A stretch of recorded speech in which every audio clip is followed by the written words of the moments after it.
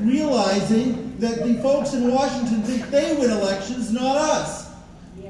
The people in our communities win elections, not the people in Washington, and we need to flip this party upside down.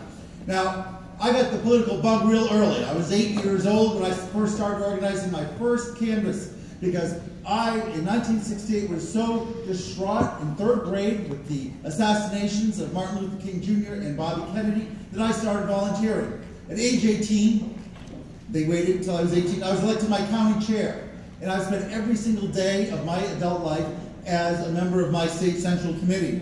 I'm in my fifth term as the New Hampshire State Party chair, longest person ever elected, and I served 4 terms as chair before that, and I was executive director. That's why I make sure you give lots of respect and love to Crystal.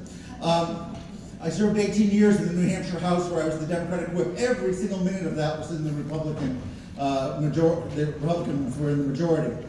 Now, for the last 8 years, I've served as president of the State Chairs Association. That means that the 57 states and territories got together, the chairs and the vice chairs, and they elected who their leader should be. 4 times. Nobody's ever been elected 4 times. I've been elected 4 times as president of the ASDC, representing the grassroots of the party, the officers. I'm the only officer of the Democratic National Committee that was not pre-selected. I'm the only one that actually had to run for office and represented your vote and your voice. Now, that's sort of my background. But my record is, when I was growing up in New Hampshire, it was a solid Republican state. People didn't even come here and campaign in the general election. It didn't matter. In the 10 years I've been chair, we've won 11 out of 13 statewide races. We've won all 3 of the presidential elections.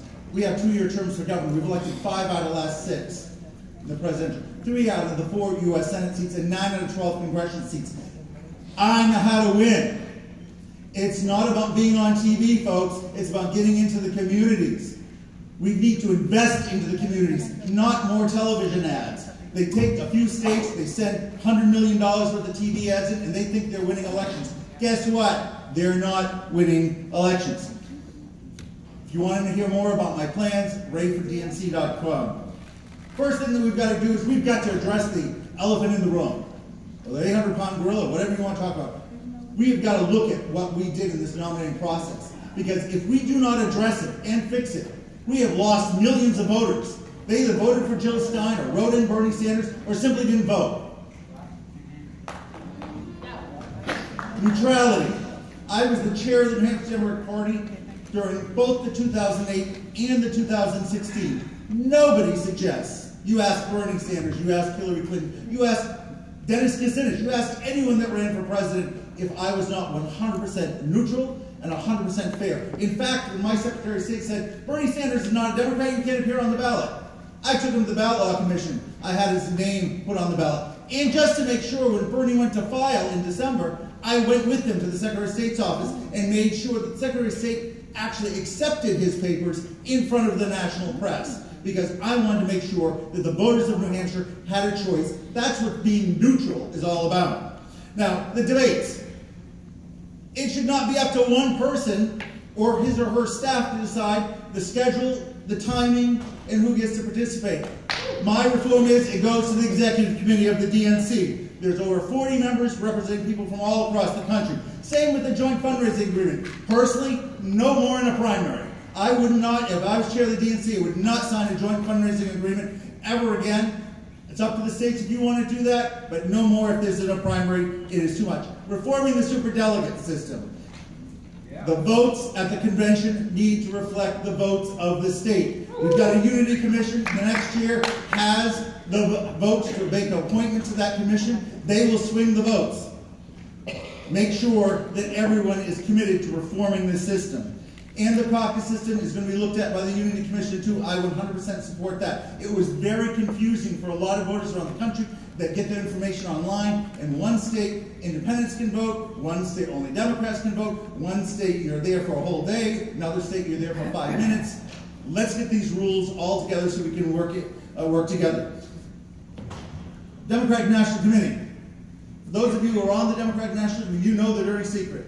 We don't know what the hell is going on in that building. I've been one of the 5 vice chairs of the DNC. I know no more about the operation, the governance of the DNC than anybody else in this room. That's got to stop.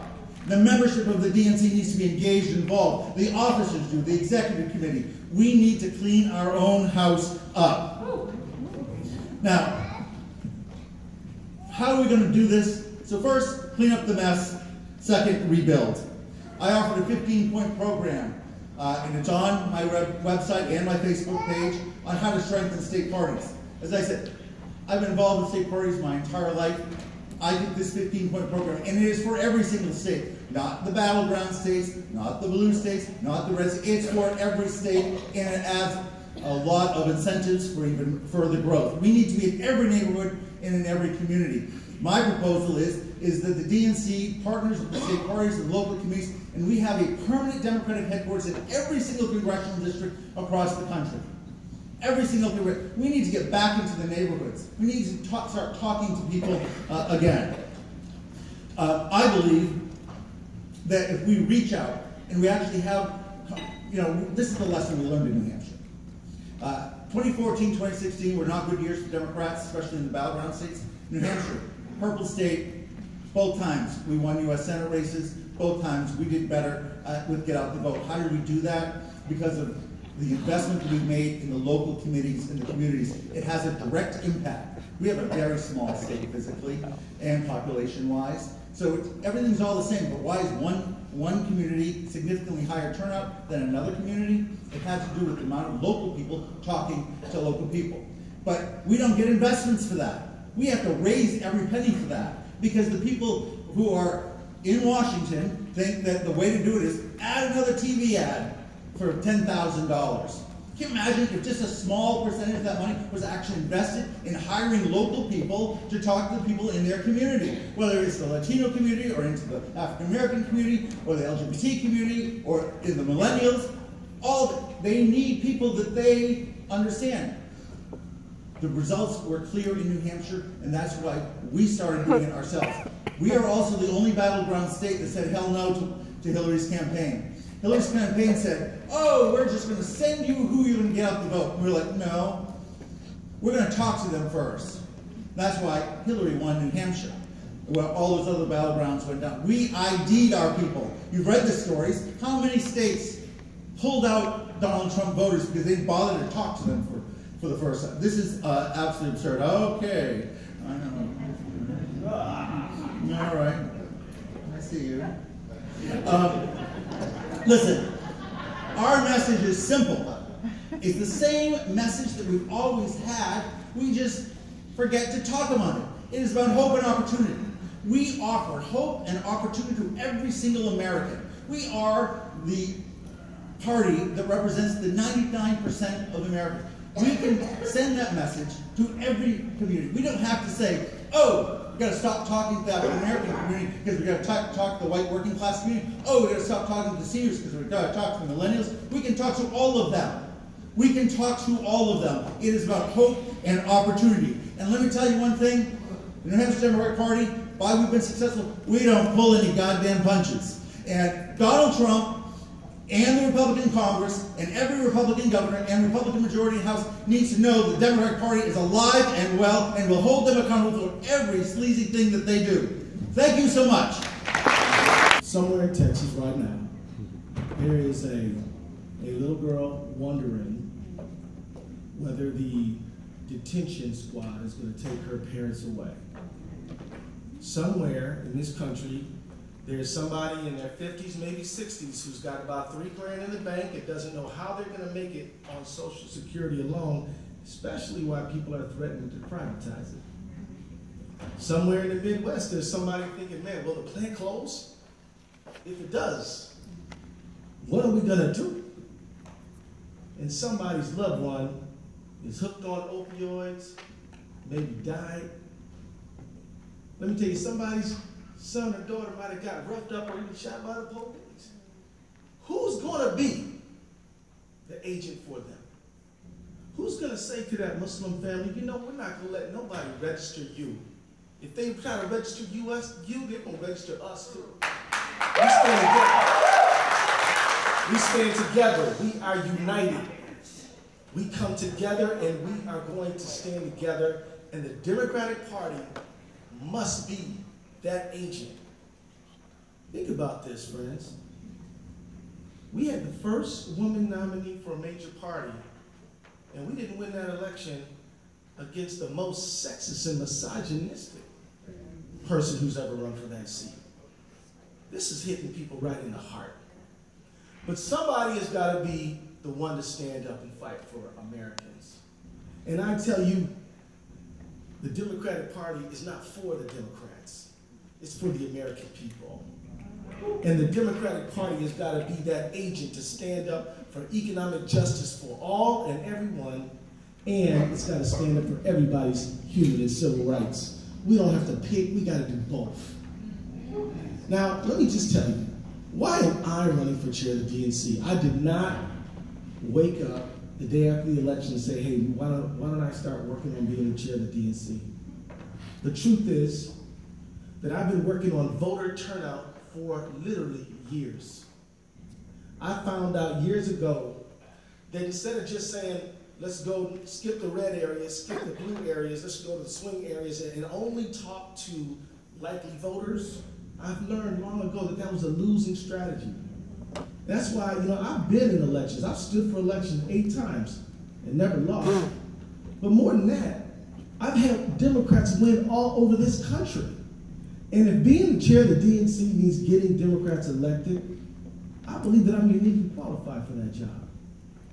In my district, I used to have the lowest turnout in the state of Minnesota in 2006. Now we have the highest turnout. How do we arrive at that? Well, one, we turn on during the off year. We don't just campaign during the election year. 2, we go to the grassroots. We knock doors. We have telephone calls. We have conversations. In the summer of 2015, just the summer, only the summer, we had 9,000 conversations. And people say, well, Keith, you're in a safe seat. Why are you doing all that campaign? Because if I don't, Mark Dayton, our governor, would not win. Amy Klobuchar and Al Franken would not win. And our 4 other statewide officers would not win.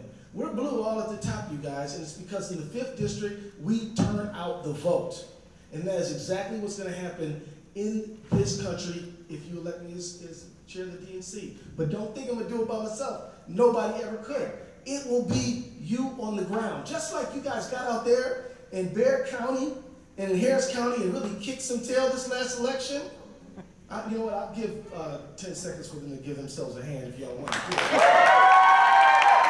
I just want to tell you that the nation saw you do that, and we are incredibly proud of you. And I'm telling you, the day when people come into Texas and raise money and take it all out of Texas must end. We got to invest in Texas. We need money in Texas. Now, I want you to know, I got a document here which lays out in fine detail the work that we are going to do. But it's not that I'm just telling you what I'm going to do. We've done the work. We've actually achieved what we are telling you we want to do. And I just want to let you know that I talked to a lot of good friends. I talked to a lot of friends, and a lot of them have told me, Keith, this is early on when I got in the race. Keith, if you want to be DNC chair, we need you to be full-time. Well, the last chair wasn't, so I thought, well, should I have to? After listening to you, I came to the conclusion that I did have to. Yes. And so I will be a full-time. I will leave my job as a member of the United States Congress and be your chair full-time if you elect me. Wow. Now let me just tell you this. I'm not a guy who doesn't have a job and looking for one. I have a job that I love, but I'm willing to leave it because it is just that important. Those people who I mentioned when I first started talking to you desperately need that kind of person fighting for them 100% of the time, 365 days a year. Now let me tell you, it's been my pleasure to campaign with you right here in Texas. Roberto hit us also, and I know we campaigned right here in Texas. He knows. And I tell you who else knows. A young woman by the name of Sarah DeMarchi. Where is she? There she is.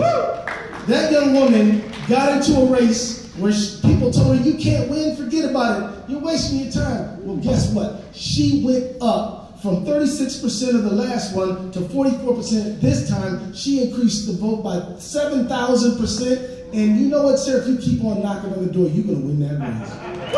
And this is the kind of campaign we're going to do. I'm not just coming to Texas to help people run for Congress. We're talking about state representative. Do you know we have lost 935 state representative seats in this country since 2008? Something has gone wrong, folks. We got to revitalize the Democratic Party. The Democratic Party must be the party where working people of all backgrounds feel that that is the one that's going to fight for us. The Democratic Party is going to fight for us, and we have got to be the people who make it so. You know, I'm very proud that we had 1 million people on a live stream Wednesday night with Our Revolution. 1 million people turned out. Why did they turn out? Because they are hungry to get out there. But you know, right here in Texas, we got 336 people who signed a petition to help support me to be DNC chair. Why do I point this out to you? Because it will require the grassroots energy in order for us to succeed. It is going to require people in every county of this state, all of the counties in this 245 counties in Texas, to get out there and move this agenda. And yet 50-state strategy, absolutely. But what about a 3,141 county strategy? We got to get granular, folks. We got to get to the root, because we got to get to the resource. We got to get the resources closest to the voter. Closest to the voter. Because last time I heard, elections are won by getting out more votes than the other side. Not spending more on TV ads than the other side. Some people think GOT means go on television. I'm gonna tell you, it shouldn't even be getting out the vote. But we're gonna be getting out the vote 365 days a year with conversations and literal relationship building, so that people know and trust the Democratic Party to fight for them. Now, I just want to tell you, right now in North Carolina, when we win, we still got to fight. You all saw how we win the gubernatorial election, and they're still trying to undermine the governor. This is why I got out there and hit them on that and criticized them for that. It's not just going to be dealing with federal stuff. It's going to be state stuff. It's going to be county stuff. It's going to be city stuff that we are all unified fighting together. Now, I just want to tell you this. I was very proud to go to 7 states for Hillary Clinton. She is a great and honorable public servant, and I was proud to campaign for her. I was also very proud to campaign for Bernie Sanders. I'm telling you right now that I am a unity candidate who will bring all of our factions together, who will honor the people who have been here serving our party for years and years and years, but also welcome in the new energy that we absolutely got to have to win these elections. We need both. We can't have one or the other. We've got to have institutional memory and energy and fresh ideas. We need all of that. And I will work with all of my fellow candidates in this race. We are all friends, guys. We are all cool. We are all tight. And no matter who wins this race, we're all going to support each other. And so you all need to be pushing for unity constantly and thinking about creative ideas that we can rouse up the grassroots so 2018 can be the brand new year where we start the new Democratic Party that is grassroots, that is active, that is engaged, and that is ready to fight for all Americans, no matter who you are or where you come from. We are on your side, and you can trust the Democratic Party to fight for you. Thank you. I love you guys, and I ask you to vote. I am so excited to be in Texas today. I announced my candidacy yesterday. I found out about this forum about noon and got on a flight and flew all night. I have one piece of business before I talk about myself. And that is that as an executive director in Idaho, I know that it takes money to put on these type of affairs. So I want to challenge all of the other candidates in the race to post on your websites and your Facebook pages, ask for the Texas Democratic Party. I did that when I landed at 5 a.m. this morning. We've got to make sure that our state parties have the resources that they need. And I believe in putting my money where my mouth is. So candidates in the room, I put that challenge in front of you. I am not a typical candidate, so I'm not going to sound like a typical candidate. The reality is that I've been doing the hard work in Idaho and at the national level and trying to figure out some really big problems. As I go through the country talking to paid professionals who are much smarter than I am, I ask big questions. And most of the time I find that people are overwhelmed with the questions that I ask.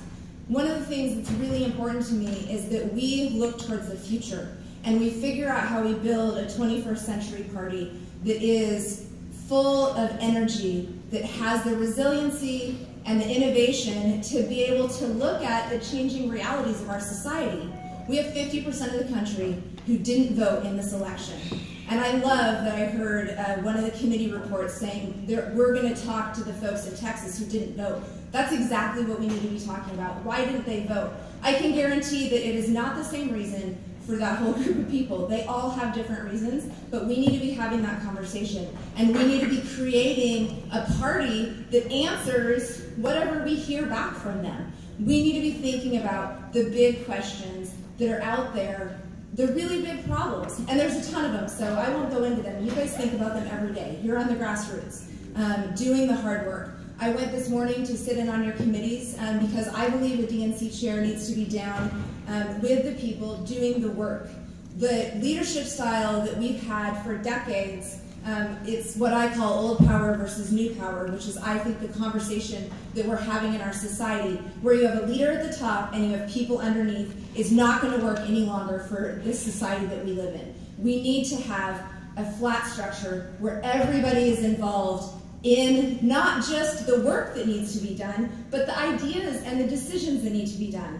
So one of the things that you're going to see from me in the next 2 months is engagement at the grassroots level, but in a very different way. I'm going to be asking people to join me via my Facebook page and my website, WeTheDNC.com, or We the DNC on Facebook, and create work groups and decide on what they feel like the top 10 big questions are that we need to be answering, so that 40 years from now, we are the strongest party in this country, and we've figured out how to get the 50% of Americans who aren't voting to participate in democracy at every single level. I'm going to take those 10 questions, and I'm going to welcome people to create work groups. And over the course of the next 2 months, I'm going to have those folks work in those work groups, trying to brainstorm at least a process on how we start answering some of these questions. We can't just focus on the next 2 years, the next 4 years. Those are important, and I think that we have to depend on our state parties to be able to do that work. You guys have done amazing work in this state. You should be a template. A lot of your programs should be a template to get out to the other states for what's happening. You know how to do that work. We can easily at the DNC get resources, create a strong partnership to be able to empower states to do the election work for the 2 years and the 4 years in their states. We also need to be creating some leadership to be able to take on some of the problems that are facing our society at the bigger level, and not the ideological problems. We have had a great debate over what we are as Democrats, whether we're liberal, whether we're moderate, and we know that we've been a big tent. We're for the people. We've always been for the people. Nobody in here thinks the exact same thing, and that's a beautiful, wonderful thing. So let's take that diversity, the diversity of thought, the diversity of the people that we have in the party, and put them to work. Get the great brains in our party together talking about some of these overwhelming problems, rather than just focusing on one step in front of us at a time. We can't afford to do that any longer. If we continue to do that, 20 years from now, state parties will be obsolete. There's too many issues that are facing us today to be able to afford to do that. And this is the perfect time to do it. I am sorry, but the problems that have flicked us right now did not suddenly appear on November 9th when we all woke up that morning shocked. And you guys had some great things to celebrate while you were also shocked, so good for you. They have been here, right? So we need to take this as an opportunity to get excited and get passionate and really go after them. So that's what I'm all about. You can read more on WeTheDNC.com about my bio and the things that I've done for state parties. And I just appreciate you putting this forum together. So thank you very much.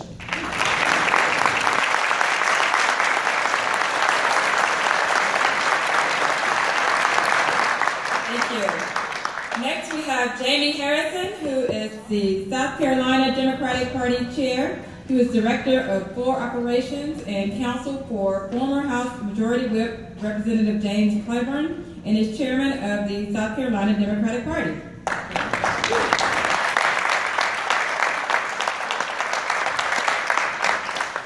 Texas! South Carolina in the house. It's good seeing all of y'all. Thank you for having me, Mr. Chairman, Vice Chair Phillips.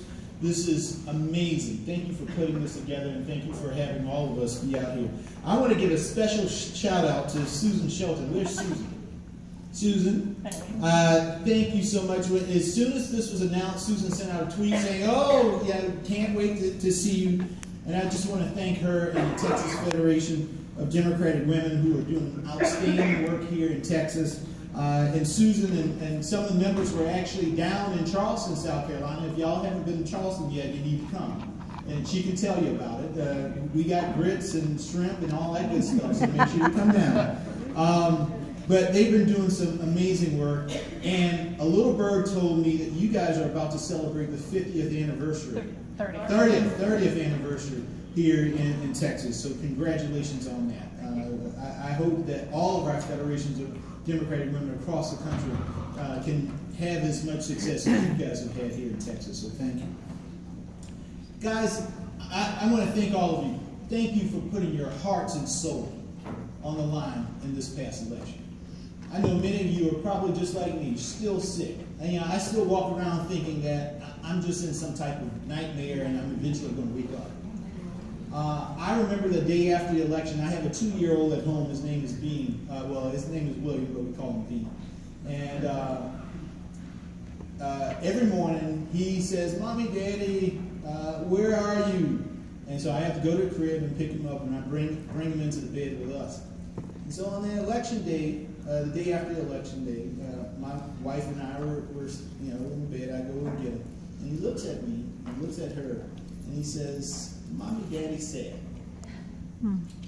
And I said, holding back tears, "Yes, buddy, we're sad." I was crushed. And I wasn't crushed just because Hillary lost, or that Donald Trump won. I was crushed because of the future of this country for the next 4 years, and the impact that it would have on my son, who is the light of my life. The impact that it would have on my grandmother, who raised me. The impact that it would have on my mom. When thinking about what went wrong, over the past 2 years, there's been a lot of things about people feeling as if they have not been heard. Feeling as if though that they or the folks that they love don't matter. From the Black Lives activists going into the streets saying Black Lives Matter, to Latinos, those who have come to this country who may be undocumented, and those whose parents are children who are here, feeling as if they don't matter. To the folks in the LGBTQ community, fighting for their right to love who they want to love, feeling as though they are under attack. To Native Americans, the first Americans, feeling as if there's no one fighting for them. It used to be that the Democratic Party was the party that fought for all of us. It used to be that people could go to the Democratic Party and could go to its elected officials when they had issues and problems in their lives. But now what they get from us, they get TV ads and pieces of mail and radio spots. They no longer have that connection, that conduit. My friends, we have to fundamentally transform the Democratic Party. We can't just be the party that goes and begs for votes every 2 and every 4 years. We have to become a community party, a community organization that goes into the communities, helping people address the day-to-day issues that they're battling with. We lost that connection to the people, and we have to rebuild that. And the first way that we do that is we have to invest in our state parties. Howard Dean in 2006 came up with the 50-state strategy. And what happened in 2006? He fought tooth and nail with Rahm Emanuel and Chuck Schumer, who all they wanted was for the DNC to send them a check so that they could put more TV ads on it. But Howard Dean said, no, we can't do that. Because it's just not about the battleground states or the targeted states. It's about all of the states. Because you know what? Even the red states send 2 U.S. senators to Washington, D.C. Even the red states send at least one member of Congress to Washington, D.C. And all of those people enact laws that impact all of us, regardless if we're in a blue state or a red state or a flyover state. We have to go back to understanding that all state parties in all states matter. And we have to invest again in our state parties. We haven't done it. We got drunk when we, off of the idea that we were able to elect Barack Obama in 2008. And we got rid of, almost, Howard Dean's efforts in 2006. And we were still drunk in 2012 because we were able to win again. My friends, we can't be the Democratic National Presidential Committee. We have to be the Democratic National Committee, fighting for those people not just on the top of the ballot, but all of those fighting the good fight for Democrats on the bottom of the ballot also. That is what we have to get back to. That is where our heart is. It is those people working on the front lines that have more impact on the day-to-day lives of our voters than the person that sits in the White House at 1600 Pennsylvania. When we talk about voter suppression laws, when we talk about things like voter ID and all of these other efforts to curb our rights, those things are happening on a local level. Yet the DNC does not coordinate, does not invest in those folks on the local level. We have to change that. We have to transform that. But what we need, my friends, and I know, we get caught up.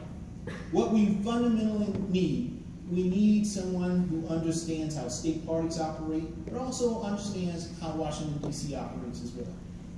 I believe I can do that.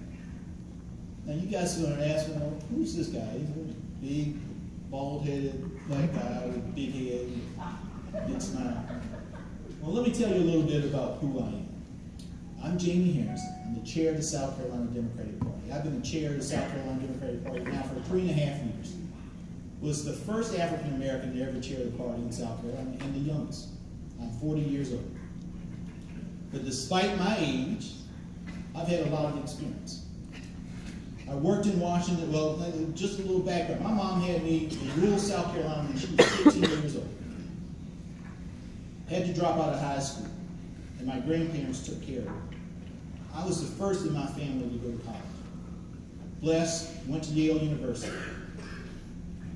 While at Yale, studied hard, did the good work, and then went back home to South Carolina to teach high school, and then went to Washington, D.C. And Congressman Clyburn gave me an opportunity. He said, you're a young guy, but you work hard, you have vision. And he made me executive director of the House Democratic Caucus at the age of 29. First African-American, youngest person to ever do that. And then we took the House back in 2006, and I worked in the whip operation. I was the guy who made sure that we had 218 votes to pass legislation to get us out of the Iraq War in order to have the Matthew Shepard, James Byrd hate crimes law. I was the guy